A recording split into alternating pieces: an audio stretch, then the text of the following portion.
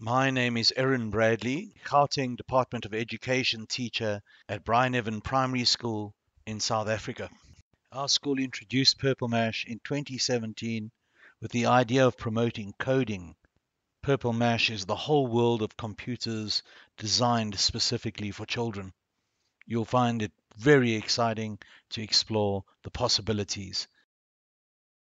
Many teachers will find that this will facilitate creative teaching and learning. And here we explore the emailing abilities. I'd like to focus a bit on project work and communication. You find that project work often involves collaboration, and that just means that we have a communication requirement. Teachers are often wondering how they can effectively communicate with their classes, and I'd like to explore the email, and learners can also communicate with their peers. So by applying this, we have an improved communication dynamic. Learners can improve their communication skills through this. So let's get started with the actual way of doing this. You go to the Tools section, and we're going to look for the email icon, email button, and there it is.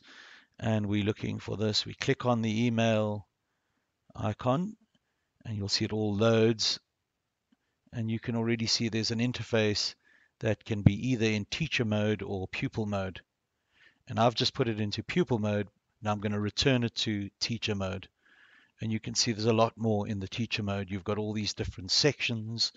It's pretty much like the emails that you would normally see. And if you click on that little button over there, you'll see it gives a list of everybody that can be emailed.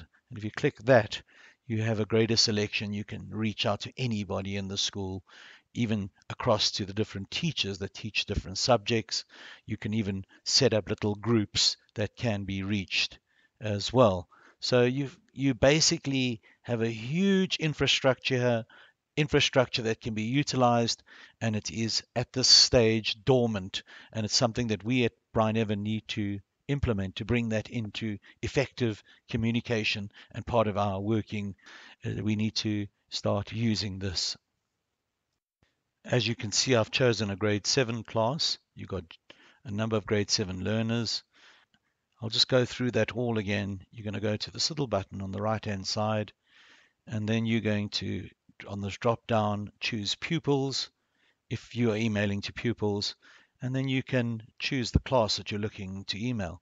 And there you see I've just dropped 7B as the class that I would like to email. And that's the way we bring them all in. I'm going to be emailing all the learners. I won't actually email, but I'll just show you how to do that. You can see they're all the subject I would write here, subject of what I'm going to send this email about. We're doing a technology project, so I'm just going to write that in, and then I'm going to do a request that the learners refer to the blog that I've constructed where they would post aspects of their technology project.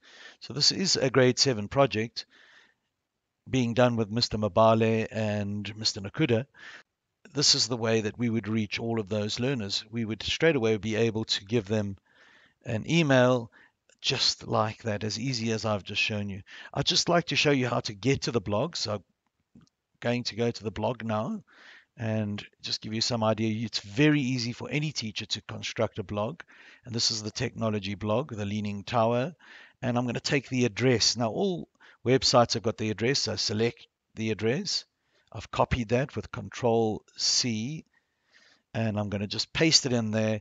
And then I will show you that we can even open that up in one of the tabs, and the learners will be able to do that as well to access the blog. They would need to also be logged into Purple Mash to be able to do this. I'm just going to copy link address, and then I'm just going to paste it into the address section, and I'm going to open a link in a new window. So let's just see if this works. Go to the tab, and you can see it has opened the blog. And there you've got a number of posts that I've put for the learners, and they would have to read that. So you can see that this email, when it goes out to the learners, they will be able to open the blog.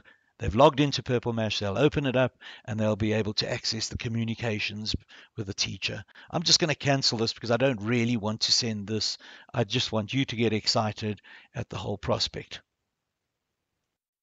I'd just like to thank you for watching this video, and I hope that you will subscribe and mostly that you will use Purple Mash and start getting excited about its possibilities.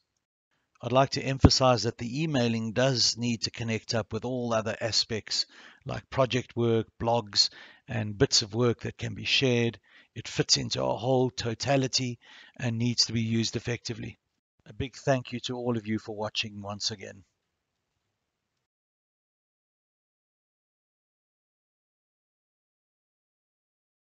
Teachers are often wondering how they can effectively communicate with their classes, and I'd like to explore the email, and learners can also communicate with their peers.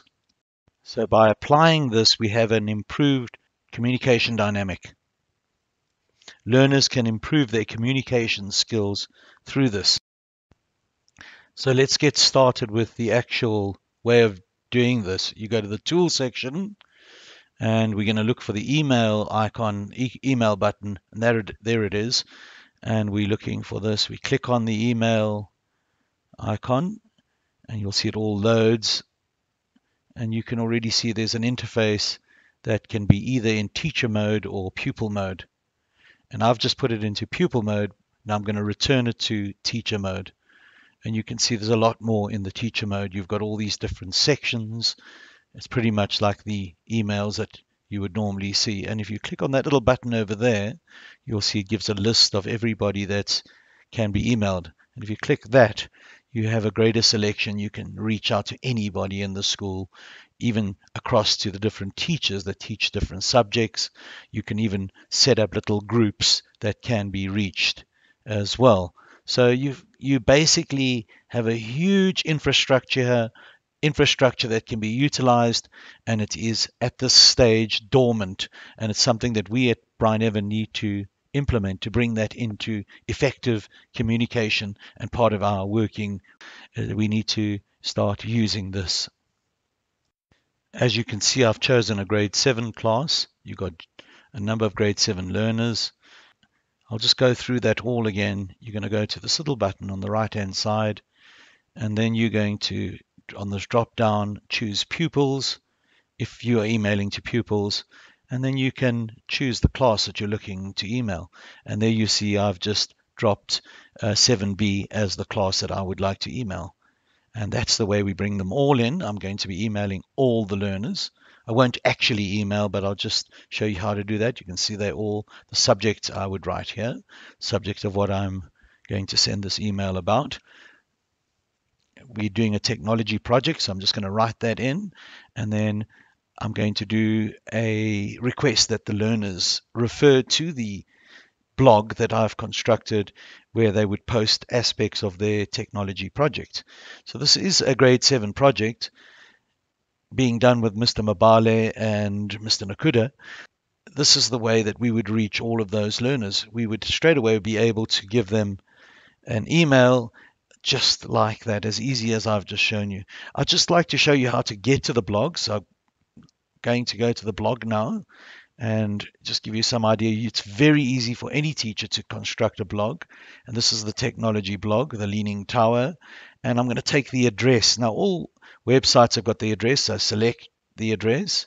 I've copied that with Control C. And I'm going to just paste it in there. And then I will show you that we can even open that up in one of the tabs, and the learners will be able to do that as well to access the blog. They would need to also be logged into Purple Mash to be able to do this.